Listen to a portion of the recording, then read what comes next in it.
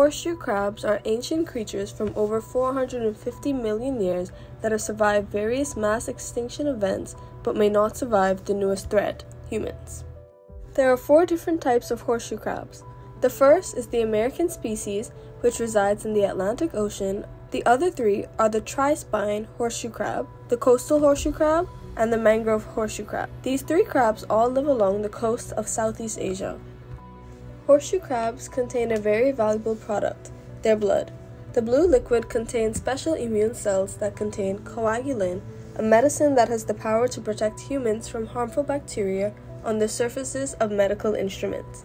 Scientists use these blood cells from horseshoe crabs to create LAL, an aqueous extract used in LAL text, which helps to check for contamination in vaccines.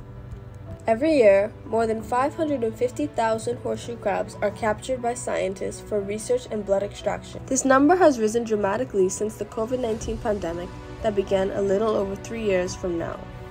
After the blood is extracted, most of the horseshoe crabs captured are released back into the wild.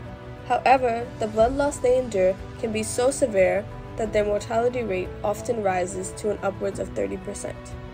In the realm of medical testing, horseshoe crabs hold significant value. However, their populations are experiencing a concerning decline which demands our attention. By raising awareness about this issue, we can actively strive to establish protocols that guarantee the safe transportation of horseshoe crabs and utilization of their blood. This way, we can harness their invaluable contributions to human well-being while safeguarding their own survival.